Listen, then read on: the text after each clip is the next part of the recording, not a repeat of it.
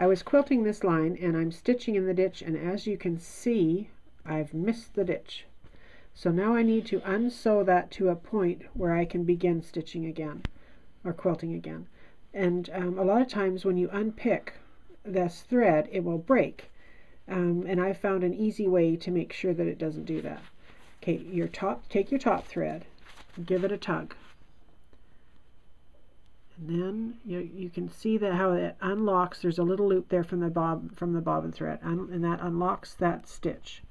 Pull your top thread, give it a tug, that unlocks the stitch, and then you can pull in your, and you just keep continuing doing that. Give it a tug so you've got that loop of the bobbin stitch, or the bobbin thread.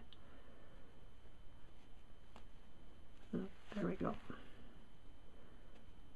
And just keep, you have to, it takes a while, takes a bit of patience. But you're not tugging on that thread or pulling on that thread and wearing it so that it doesn't break.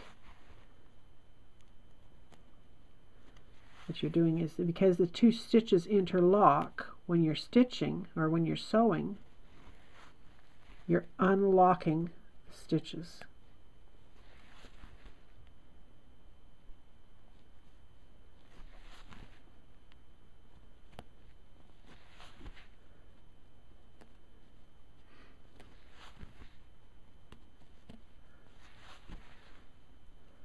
And you're just very gently pulling that thread.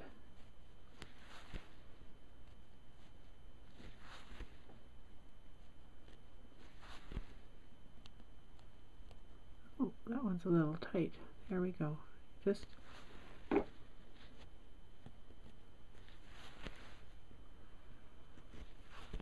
got a couple more stitches to get back where I was